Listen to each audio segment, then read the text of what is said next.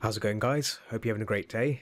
This is Art of Zod with a speed paint video of the Fennec Fox with commentary.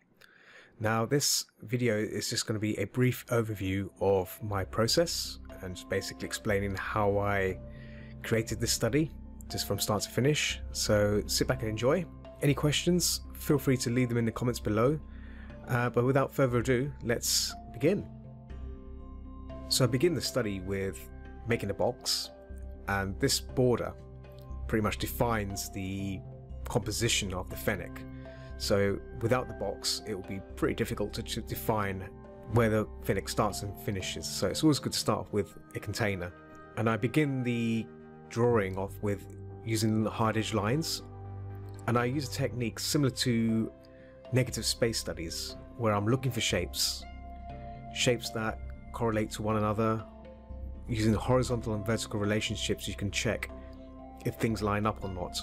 This includes the background as well. Having the background also drawn in can help you define how the form looks. Where does it go? Where does it fit? Do things line up? If they don't line up, always take the time to fix mistakes wherever possible.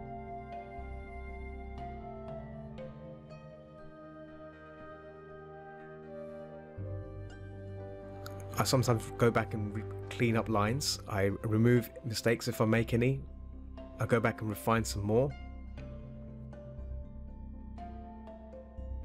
I always sometimes flip the canvas from left to right from time to time. This is just to refresh my eyes a bit. So sometimes when you look at one side for too long, you may think, oh, yeah, it may look fine, but the moment you flip it, it may look completely different. So sometimes it's a good way to do that. It's good practice. So now I've started to block in the background.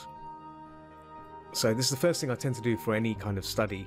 Get the background down first, because it affects the foreground. It affects the Fennec when we paint it. So it's important to get that down first. So as you can see, I've kept it really simple. And now I've started to block in the Fennec itself. I tend to use a local value. It's just something which is in between, not too dark and not too bright. And once I've got the shape down, I start to add the colors in. And as you can see, I tend to create layers on top of layers. So the base layer, which is the flat color of the shape of the Fennec, and then I do a layer mask on top of that. So this is where I can start adding in the actual colors that I see or I'm looking at from the Fennec. And the cool thing about this is that the base layer can act as a guide to the shape. I don't have to constantly change things around. The shape's there all the time. If I need to modify the shape, I can always go to that layer and change it again. But it's now my base layer where I will be working within. And obviously down the line, when I start to blend things out, I can start breaking away from that just a little bit, not too much, but I still want to retain the shape of the Fennec, which is what's important.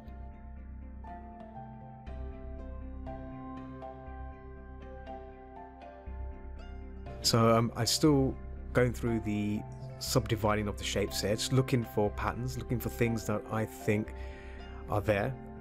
I sometimes squint my eyes, I squint them to see any shapes that I see, and if I do see a shape, I just block it in with the color. I sometimes, you may not see it, you may see it if you zoom in carefully, I sometimes set the brush to 50%, and then I drop a color that's currently on the fur, and then I make a stroke. Then I drop that stroke I've made, which is done in 50%, and then I set the brush back to 100%. So what this does, I'm capturing the mid value, the mid color of that stroke. So rather than me selecting the color manually, I tend to do it that way. It works for me. The reason why I do it is because it just saves time. But if you're doing this for the first time, I would recommend doing it properly. Just use the palette tool, select the color, and make that color. It's good practice that way. I tend to skip that area just to save time, but I sometimes do manually pick colors now and then when I need to, in case I need to change something drastically.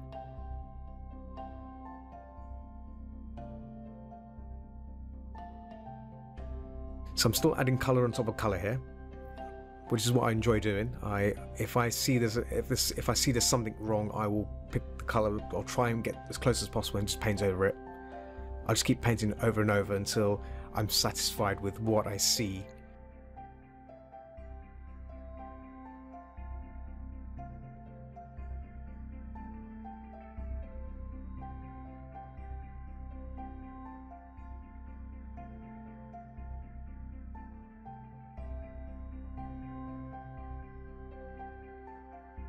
So I'm going on under the neck here, again, still trying to refine these shapes that I see.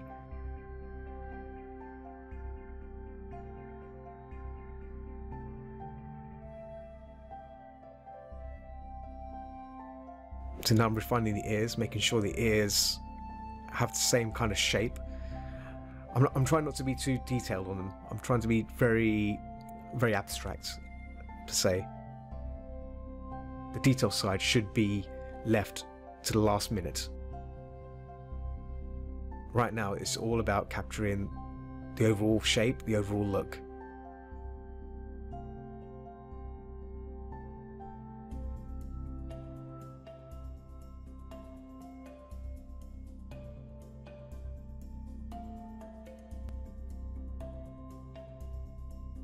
So I'm getting close to working on the background now. I'm just going to be doing some light work on that, just to add some contrast, because on the reference the background is slightly darker at the top. Also adding some bit of debris here and there on the background just to make it look as close as possible. So now I'm back on the fox again. And now I'm starting to move into blending. So this is where the light blending happens, just a bit of refinement. Bringing out those shapes a bit more. And the fur. This is where you can really look at the fur patterns.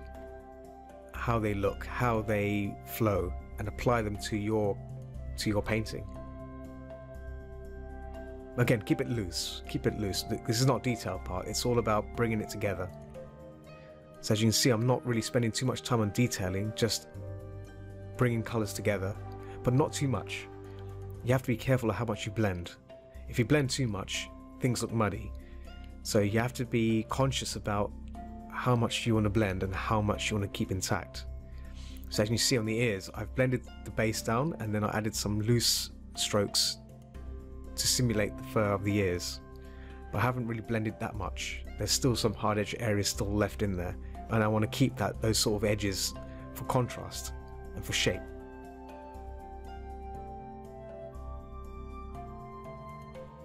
So again, there might be a few pauses now and then, and that's because this painting was done on Twitch, so I do spend a lot of time talking to my viewers if they have any questions, just general banter.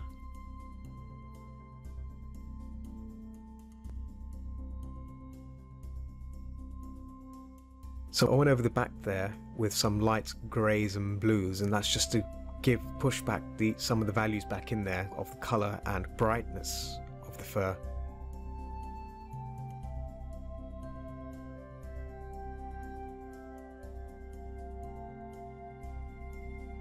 As we get closer to the end, this is where I can start looking at the overall shape and see what places to fix, anything that I need to refine.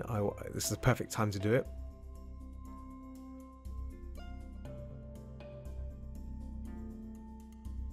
So as I'm blending and refining, I'm moving more towards the final stages of actually doing the details part. So as you can see, I'm now making little strokes here and there now. This is where all the detail kicks in.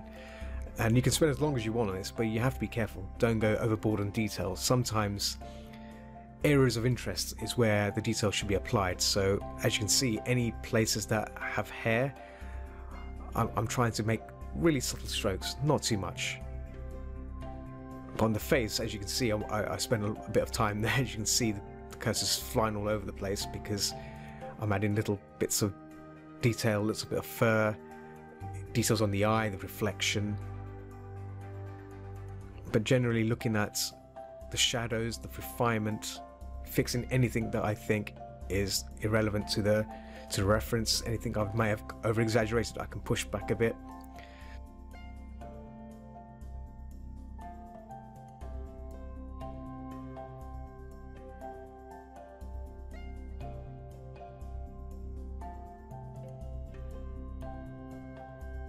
So on the legs there, I added some fur there, just a little bit of fur. So I'm now refining the muzzle.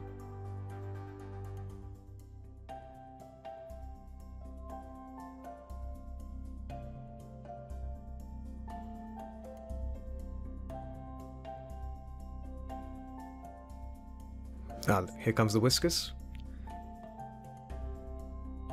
This was tricky to do. I'm not a fan of doing whiskers because when I do loose strokes, they go a bit funny, so I had to take some time doing that.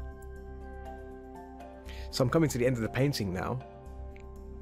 Just more or less finalising elements, cleaning up anything that's needs a bit fixing. I just do some final touches here and there. I've blurred out the background and then continue on until I'm satisfied with the outcome. So yeah, I'm going to end my commentary here. If you have any questions, feel free to ask them in the comments below. But yeah, thanks for watching and enjoy the rest of this video.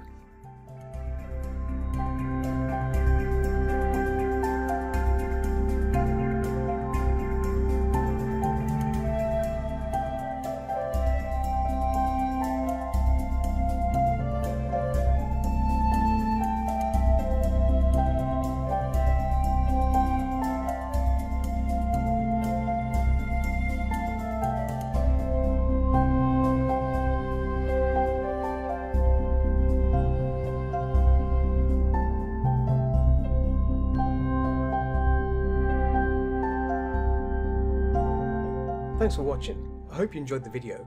If you like it, give it a thumbs up. Also, don't forget to subscribe to our channel for more weekly video updates. See you soon.